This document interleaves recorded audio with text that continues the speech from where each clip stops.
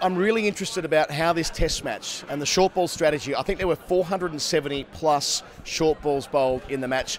And the truth is, it really works. Yeah. I mean, do you think the way that Test cricket will be played around the world could actually be shaped by what we've seen over the last 4 or 5 days here?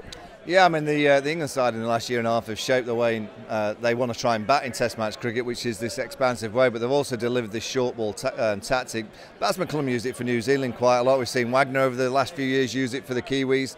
You know, I think it's now down to the batters to try and work out a method to make sure that the bowlers can't continuously. I thought Australia yesterday afternoon, just after lunch, I think Robinson bowled 9 overs 2 for 7. You know, steep bounce, accuracy. You have to find a way of not only surviving it and ducking and weaving, because I think Australia probably thought England would go to a different tactic. England kept on going and going.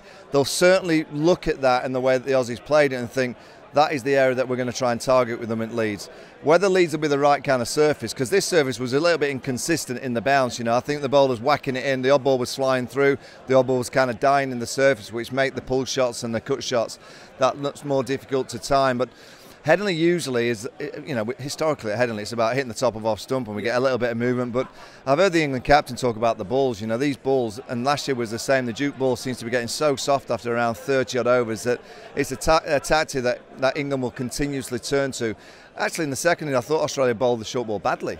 You know, they didn't seem to get it, you know, right. They didn't seem to get it high enough to Ben duck it. When they did, they got him out. It was all about chest high, which he was playing the pull shot with a lot of control. But I hope it's not a tactic that we see all the time. I like short pitch bowling when it's used at the right time. But did I enjoy yesterday afternoon's tactic for about 2 or 3 hours?